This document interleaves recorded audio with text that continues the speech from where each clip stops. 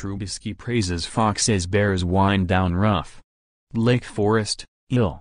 App. For all the criticism thrown his way, Chicago Bears coach John Fox has at least one important fan.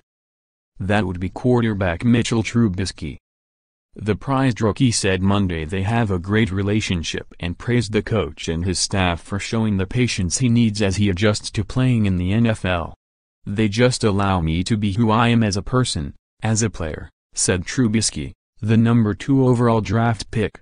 "They've been patient with me, allowed me to develop. And I think they just truly believe in me and what I can do for this football team moving forward. Sometimes, it's tough having a rookie quarterback because you know there's gonna be mistakes and there's gonna be bumps in the road. But they've stuck by me and they know it's a learning process and they've taught me a lot throughout this whole year." Fox said he has seen enough to believe Trubisky will be a successful NFL player, though they might not be working together much longer. With a 13-33 record over 3 seasons, there's a good chance Fox's time in Chicago is winding down. The Bears, 4-10, host winless Cleveland this week in their final home game, and even beating the Browns hardly seems like a certainty. Chicago has dropped 6 of 7.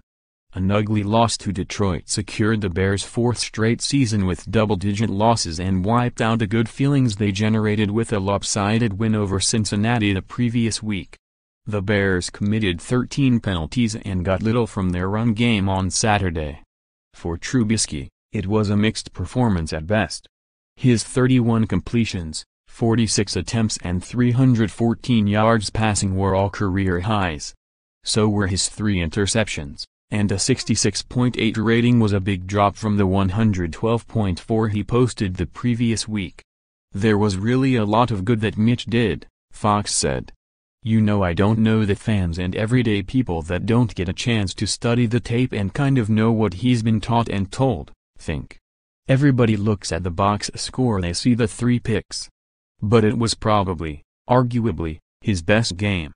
The Bears turned to Trubisky after Mike Glennon struggled to hang on to the ball in the first 4 games. Signed to replace Jay Cutler, the veteran threw more interceptions, 5, than touchdowns, 4, and lost 3 fumbles. That forced the Bears to make the switch and abandon their plan to have their highly touted rookie watch from the sideline this season. There have been promising signs and more than a few growing pains for Trubisky, and the Detroit game summed up his season. Yet along with the mistakes, Fox insisted he saw growth in areas that might not stand out to fans. He mentioned Trubisky's mechanics and decision-making as well as the fact that he recognized when teammates were out of place, and got them into proper position. Fox said that might not have happened a few weeks ago. Not that there weren't rough spots. Trubisky rolling to his left on a play action and overthrowing Kendall Wright stood out. So did his attempt to hit on Linman in double coverage in the end zone. Both passes got intercepted. Even so, Trubisky said he sees progress in certain situations. And in others, room to improve. "You could definitely see it in my footwork when I'm drifting when I don't need to or when my feet are calm and I'm moving through my progressions very smoothly," he said. "You can tell which plays it's slower and which plays it's not. I'm definitely progressing and you want to see the games continue to get slower for me." Fox predicts big things for Trubisky. "He just might not be around when that happens. I get to see it every day, not just game days like some people," Fox said.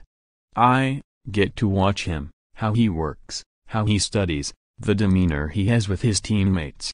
I think he's got a bright future ahead of him."